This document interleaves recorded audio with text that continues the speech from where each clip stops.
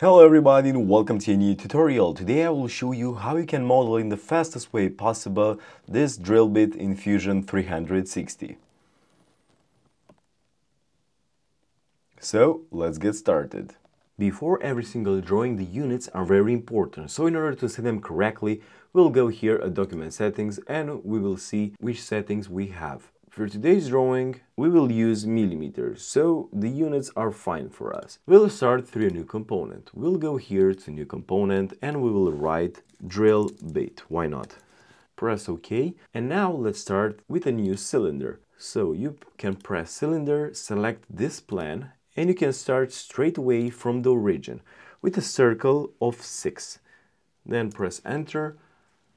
Then we will add a height of 120 millimeters and then press OK. In the right side, we will use the chamfer command. So we'll go to chamfer, select this edge, and we will write 0.5 millimeters. And look at that. This will be the end of our drill bit. For the other side, we will apply the coil command.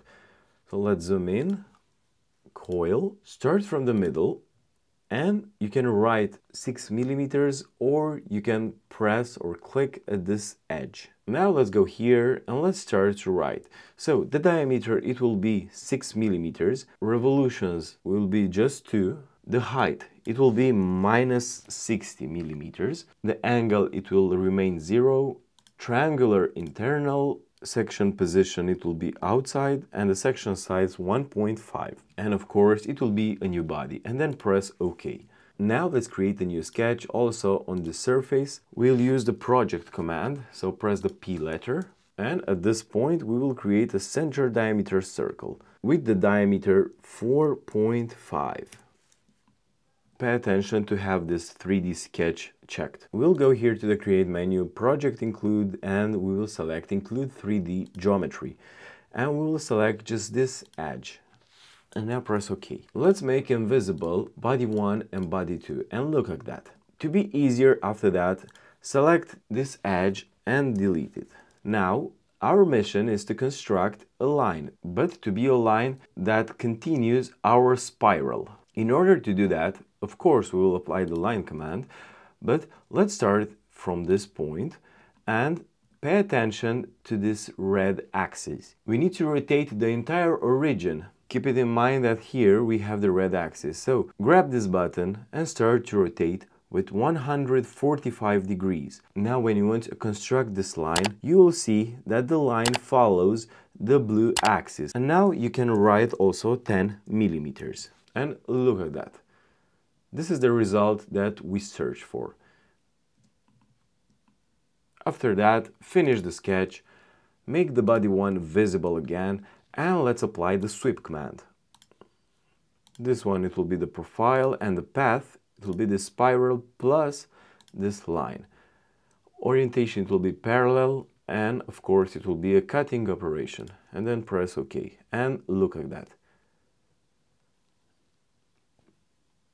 To multiply it, let's go here to create pattern, circular pattern, and instead of bodies we will select features, and the feature for us will be this command of sweep. Axis, zoom out,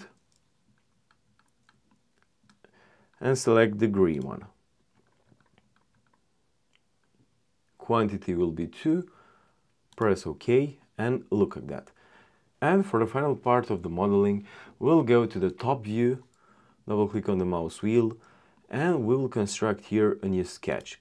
Press on Create Sketch, select this plan, which will be exactly in the middle, and we must construct a triangle. So start through a line, exactly from the middle. The length doesn't matter, so we will write, let's say, 10 millimeters, but the angle is very important, and for angle you'll write 30 degrees. In order to close our triangle, let's construct another 2 lines. So line command again, select this origin to have this perpendicular, and start again a line from here and close the triangle.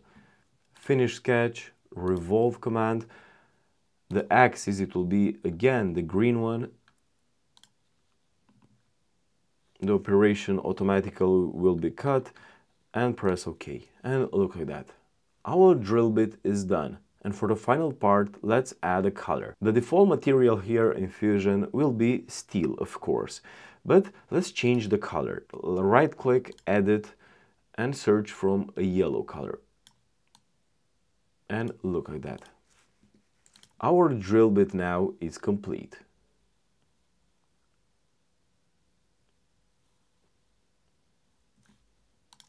I hope this video helped you learn more about the program, and don't hesitate to collaborate with me. Any service is just a click away.